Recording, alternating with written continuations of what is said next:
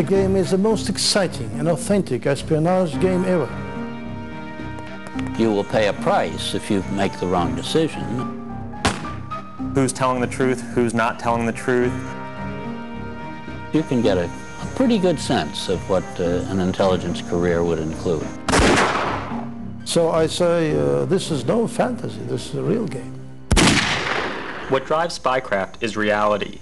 We asked the men that ran the 2 largest spy agencies in the world, what are the most dangerous scenarios looming in all of our futures?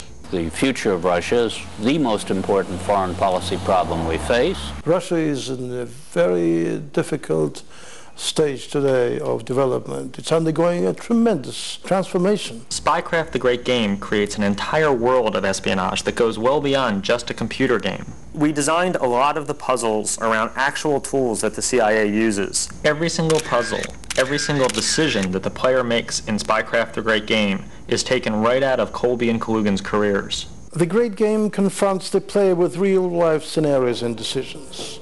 As in the world of espionage, the line between right and wrong, friend and foe blur. What we tried to do in Spycraft, and I think we've been successful, is create all the cool gadgetry and tension of a Tom Clancy novel, all the richness and texture of a John le Carre novel, but with one big difference. You are a CIA operative in this game. You are the star of a great spy thriller. You play the role of a CIA operative working deep undercover to stop a group of spy mercenaries. In the game, as well as in the real world, there's a great fear that the Russian mafia is going to take control of all the Russian nuclear, chemical, and biological weapons. But in order to do that, they need to manipulate the Russian election coming up in 1996. So if there's a link between the Russian mafia and the Russian election and these ex-rogue spies, it becomes a top piece of order for the CIA. That's where the player enters the story. In Spycraft, Colby and Kalugin appear as themselves. No one is above suspicion in this game. Not Colby and not Kalugin. Okay, Birdsong's intel is now A+, which means the president is in real danger. So the player's goal is to make heads or tails out of who's good, who's bad, what's going on in this world. Thorne, it's Warhurst. We've got a situation. We're building the team. You're on it. In this game, you can actually take your investigation online.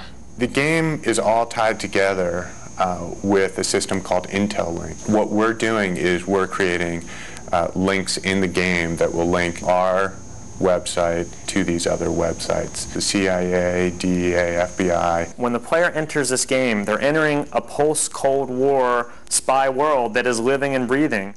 I know what this means. This is Thor. I wanted to show how deeply organized crime permeates Russia. I could think of no better place to start. The U.S. So you are FBI, CIA?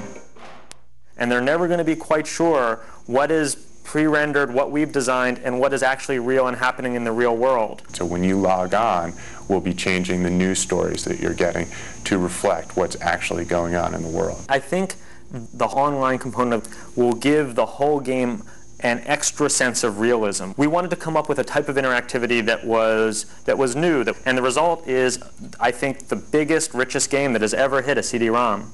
The country's counting on you. God bless and good luck.